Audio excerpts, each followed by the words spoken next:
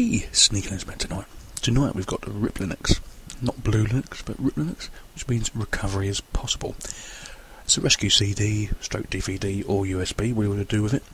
I'm going to show you through it. So we're going to go to setup first. I'm going to get a wired connection set up first, because if you're going to recover a partition from somewhere or any information, and the old drive might just be a CD-ROM or a DVD-ROM, you ain't going to be able to back it up, are you really? So we can back it up to a cloud storage situation sort of thing.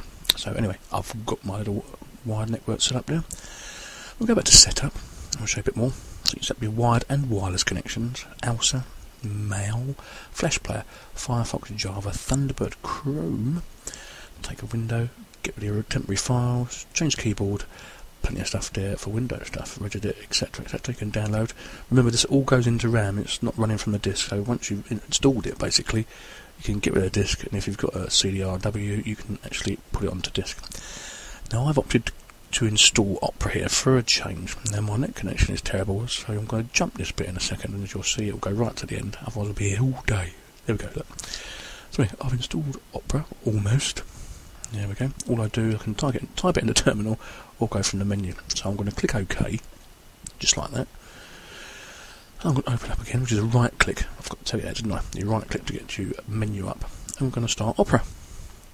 Now, Opera looks really nice, as you can see. Very underrated.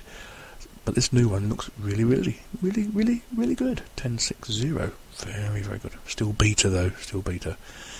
Anyway, that's that bit out of the way. Now, what else has RIPlinux got for you? Well, you've got System Monitor.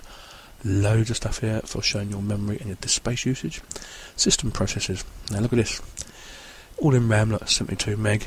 No processor. Not using any swap of the hard drive in the machine. And I've got some swap on it actually. But obviously it's not touching it because you don't want to touch that disk really unless you actually have to, do you? Very good indeedy. Applications. Archiver, file roller, editors. They're nearly all there. Look at that, loads and loads of them. File Manager, Midnight Commander and PC Man. File tools, ooh, this one, graphics. A couple there. Miscellaneous, some ISO master and XF burn. You'll need them if you want to burn some disk, obviously. Network, mail, newsreaders, etc. I'm not sure if I can do all that. One bad thing, in Office there's no actual proper document viewer, so if you had something in doc, say a Microsoft Word file, you can't actually see it while you're running this.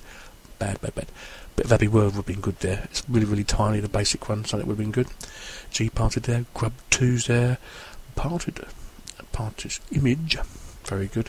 Photo recovery, or photo rec. I'll quickly show you this. Basically, you click on it, you select a disk you want to recover the photos from, and it'll just go and look for them and get them all for you. You can just get them all off the system, and then your customer will be like, "You are God. Thank you very much." Because people just don't back up today, really. Let's be honest, you just don't. Applications again.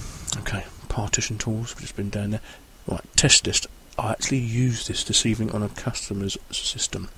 It was the only one out of 4 I used that actually detected that there was a problem with the hard disk that's only 14 days old. And it detects all these file systems like Intel, EFI, Mac, non-partition media, Sun, and even Xbox. My son, I love that one. Just click return. I'm not going to run it because I've got nothing on the disk really for you to look at, really, to say. So we'll quit that and we'll go and find something else for you.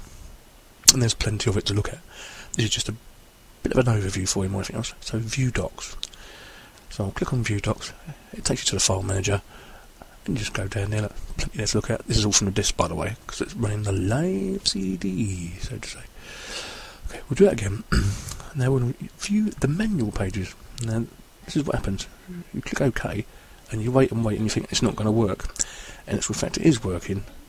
We're just too impatient, like me, look. Now look, it gives you a brief description of everything that's on here, which is really good. So if you're not used to doing anything, it's a good way to learn stuff. So resize to FS, which means resize your file systems. It's only in basic text, but it's all you need to know, really, isn't it? All you really need to know. Super duper. And there's loads and loads of stuff on that. Beaver and shoot and bar and client and disk and all the words that you look at sometimes and go, what the bloody hell does that mean?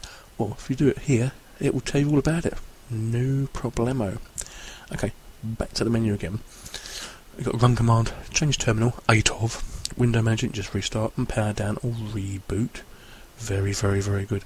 As I said to you today, I've used this today and it's very good. Nice one over in your boxes. Really good. And this is the other thing I had to use today. So the BIOS information of the system I was using, which I found it was really badly overheating, and some of the things were just not working correctly. But this is, as I'm running the box now, I ain't going to show you anything that's interesting. But if you run it on your own system from the live CD, you'll find out lots and lots and lots and lots. Back to applications, we're nearly finished now. As I said to you before, loads at the top there in applications. You go down, you've got sound, files mixer, and an audio player. Not sure why you want one. True Crypted here, so if it's an encrypted volume, you need to get stuff off. Easy peasy. On the whole, bloody brilliant disc. Keep it in your box, you'll love it. Sneaky Linux out.